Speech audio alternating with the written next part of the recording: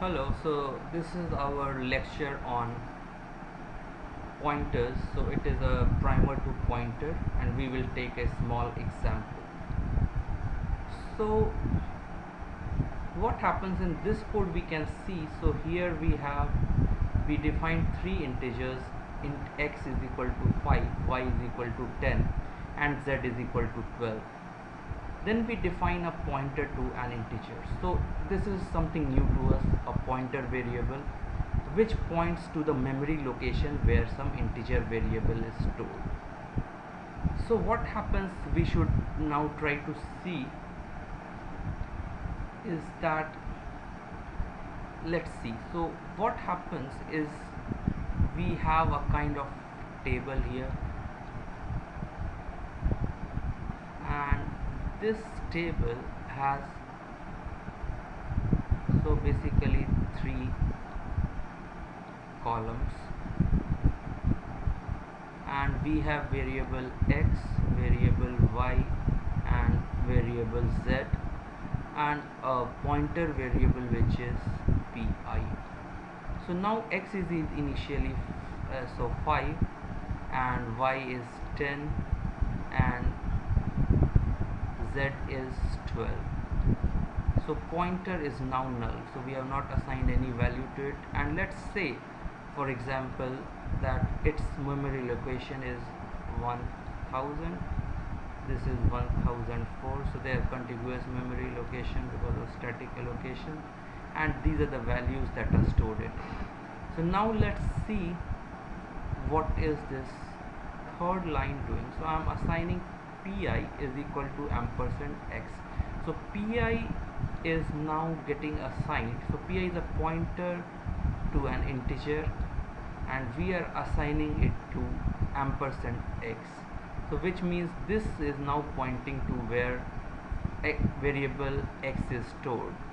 So it is now basically pointing to the memory location 1000. So this is the value of pi and it might be stored somewhere in some other memory location like 0x1528.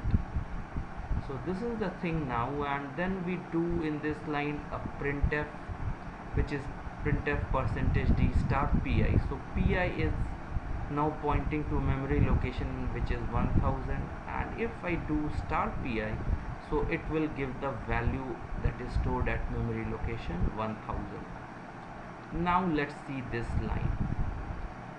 So this is star pi, so star pi, so pi is pointing to memory location 1000.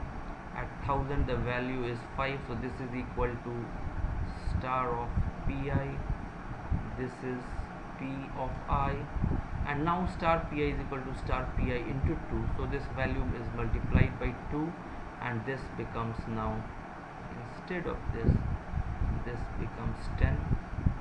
And now we do a printf star pi, so 10 will be printed, and this is actually getting changed in the memory location 100 even though we are not touching integer x anyhow here. So last line is now we are making pi point to integer z. So now this value is changed and now it becomes 1008. So now this is 1008 and it is basically, so pi is pointing to this memory location. Value stored here is, so star pi now is 12, and so when we print, so it will print 12. So now let's look by debugging the code. So we debug the code, we go into the next line. So we see that we have values z, y and x, and so they are now, so we next line we move, and what happens is that we have x which is 5 and pi is pointing to integer x and it is at location 0x4a. So we now print something and let's look at the output.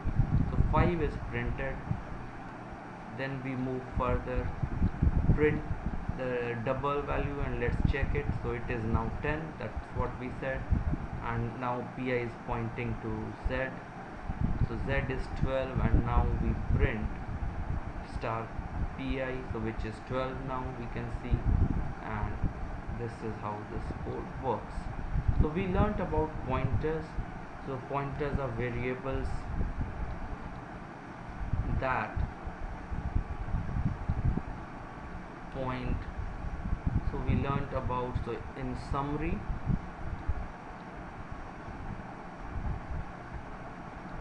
so pointers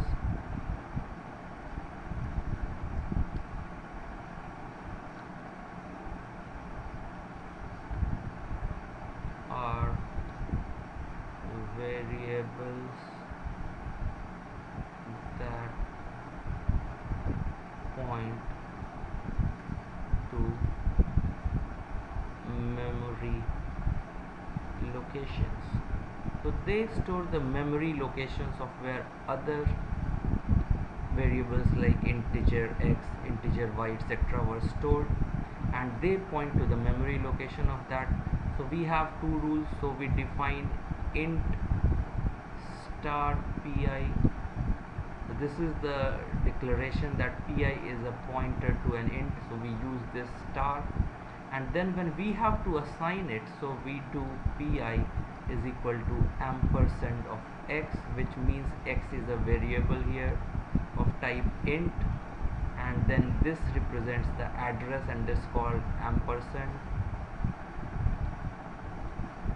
and pi is a pointer to int type which is represented here. And so, and when we have to find the value that is stored in pi, we do a star of pi which gives us the value. So these two notations, ampersand and star, so this is called the dereferencing variable. So this is the first class on pointers. I hope you could get some of the things